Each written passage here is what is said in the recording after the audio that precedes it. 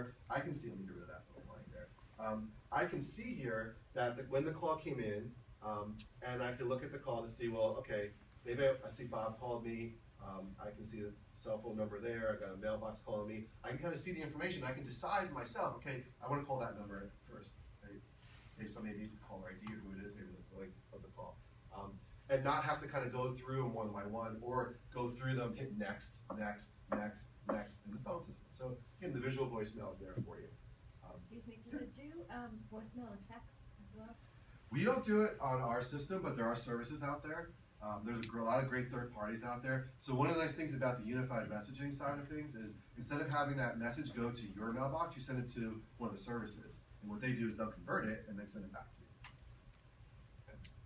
We looked at doing it on our platform, and it's really just a third party, and there's so many different third parties out there, so we've kind of decided that that's the way to go, is let somebody else do it for you.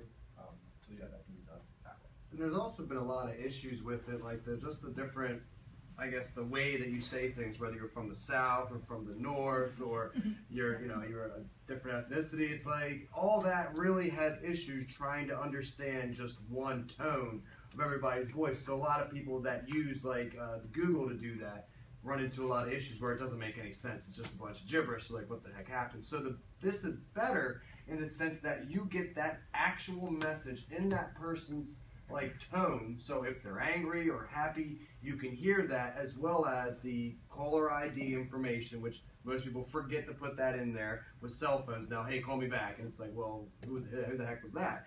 And then it also is time and date stamped. Plus, you can forward it to other people. So, but I do see a need for needing that to text. As law firms, for example, when the lawyers are in court, they may want to just get that text instead of actually listening to the message.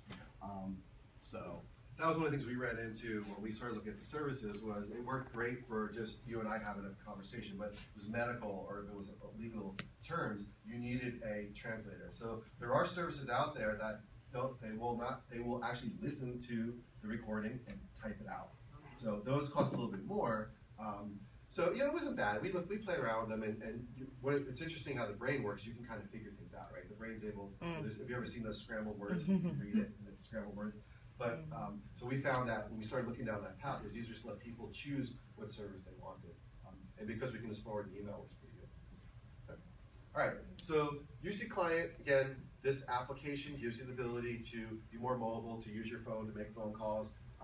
There is a soft phone add-on, so I can make it a complete soft phone. So if I'm traveling in an area where there's not cell phone coverage, and I'm traveling outside the country, and I have Wi-Fi, and I don't want to use my cell phone because of the amount per minute it may be, there is a soft phone available for the Android, and as Sherry mentioned, the iPhone version should be coming out any day now, and you could do that too, so you can be completely remote. Now, what's great is I can go ahead and just dial 4350, which is our voicemail, and click call, and it's going to go ahead and make the call. And again, it's going to make the call on my desk phone over here, right? And I'm controlling it, right? But if I were doing this with my soft phone, it would just go right to my voicemail. I'll be able to call, or I can call an internal person. Or if I don't have a soft phone and I'm using cellular, I can dial an extension in the office. So I can go into the app, dial someone's extension, hit send, and over a cellular phone call, I can get to Sherry on her extension. And I can talk to her, and she can then forward me, or I can get to anybody in the organization. So again, you don't necessarily need to have Wi-Fi. It's really where you're at. So we like the functionality and the flexibility, because sometimes you don't have great Wi-Fi. All right, so that app is available. Yeah, one thing that's really cool about this app too is we take missed calls for granted. In the past, if somebody calls me on my desk phone, they don't leave a message, I have no way of knowing what that phone number was or who called me. If somebody intercoms me and I have this app up, it's going to let me know that I had a missed call from an intercom, show me the extension number who tried to call me.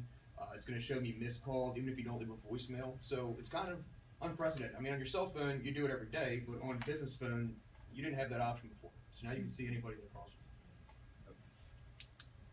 And then it also, like I said, it runs over here on my tablet. I'll just hold this up real quick. So we have it running in the tablet version too. And again, these are all linked together. So really, up to 3 devices, 1 license gives you the ability to have this software. As I mentioned, it is the call manager software is a license, and we can certainly talk about whether you need it or not on your system. It's not required, of course, to use the phone system. It is available to you if you need these features and functionality. You need that remote worker, or even just someone internally that's moving around the office.